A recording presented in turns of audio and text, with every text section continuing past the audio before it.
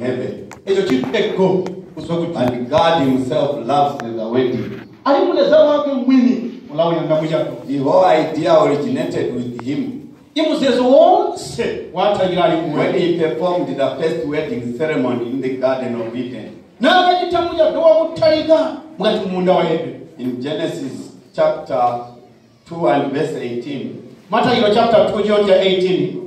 The Bible reads,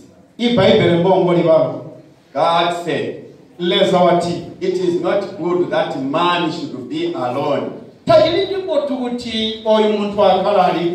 will make him a helper comparable to him. So he had to go into the theater. Led Adam into a deep sleep. And he worked on one of the ribs near the heart. And formed a beautiful figure. I tell you, women were made properly. Just look at their noses. Well played. Wow, men are from the original material. Our noses cannot fit to extend how they are. Especially our ears. We are, the way we were created for honor. Worthy of respect. When a woman threatens you, they make you laugh, because the more they threaten you, the more laughter their faces appear. God made both man and woman in such a way that neither is quite complete without the other. The Creator made Eve from Adam's rib to teach us these three very important lessons. Number one, it was taken from his side. For woman was to be neither above nor beneath, but to stand by the side of man. It doesn't help even when you are moving as a couple in town. One is ahead, the other one 10 meters away. Even if your wife is ugly, it doesn't work out. And if you are harboring ugliness of your wife, why did you propose her in the first place? Maybe you are adopting the ugliness your neighbors are talking about. Remember the first woman you loved. She is the very one. Lesson number 2. The rib was from under his arm. For she was to be protected by him. The weaker man's hand is the left one. And it's under the left arm where the rib was taken. And it's where the woman should stand. Allowing the right arm to protect her from all the enemies. And the man has blows. Don't play with his wife. You will only resurrect him the mortuary. Lesson number 3. It was taken from near his heart. For she was to be loved by him. Thus it was that Jesus quoted in Matthew chapter 19 and verse 5. For this reason a man shall leave his father and his mother. and be joined to his wife. And the two shall become one flesh. And it is in this holy state of matrimony that these two persons present now come to be joined.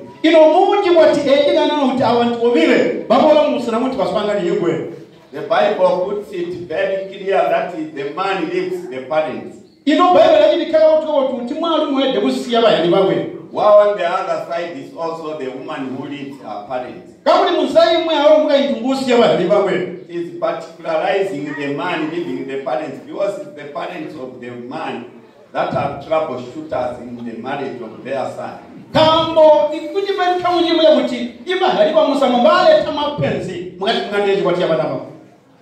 When it comes to marriage, I will use the Titanic word. Then not Titanic word, 10-10.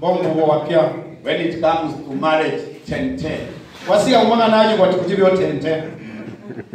Let the God only marries two. You may have friends and acquaintances. But when it comes to marriage issues, no one is allowed to meet. This is now the time of vows. This is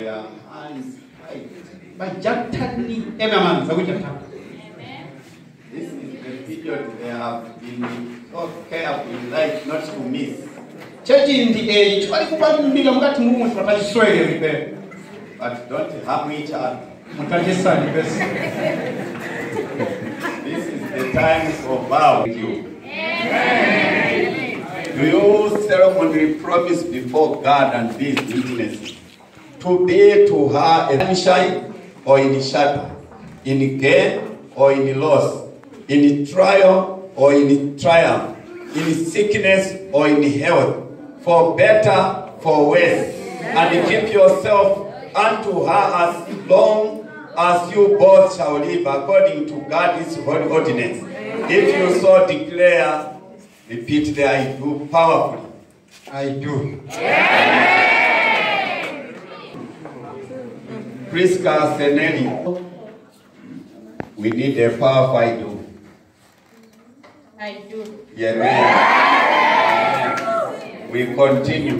Do you ceremonially promise before God and these witnesses to be to him a faithful, loving wife in sunshine or in shadow, in gain or in loss, in trial or in triumph, in sickness or in health, for better, for worse, and keep yourself unto him as long as you both shall live according to God's holy ordinance? Do you? I do. You, Prisca Seneli, have taken these pledges of affection and vows of fidelity. I, a minister of the gospel, being authorized by the word of God and the laws of this nation of Zambia, do hereby pronounce you husband and wife. Declare the word of God giving sets an everlasting signature, and the signature goes as follows: what God has joined together, let no man put asunder. God and our Savior, honor and glory be to your holy name. Thank you in the first place that you are awarding us with traveling mercies. Shows that we did not travel alone. You were with each and everyone traveling. And here we come with a multitude of witnesses escorting Clever and Prisca after they have been declared husband and wife. We come prostrate before your holy presence in the name of Jesus, to ask the power and the goodness of the original marriage to be declared on from this new couple. You originated marriage. May that original marriage be the one they have entered into. In case, in the course of their relationship, the evil one may have gotten into, I plead forgiveness. Not only for this new couple, but for every couple present. That as you join these permanently, you may also rejoin the old couples kneeling before your presence. Amen. I plead on my own behalf, on behalf of Cleva and Prisca, as they start their new life as a couple. May your hands, wounded for our transgressions, be set on both of them and declare them joined permanent. Thank you for hearing and answering our prayer. May that also happen to every couple present, whether single-hearted or in spirit is possible to be two before your presence.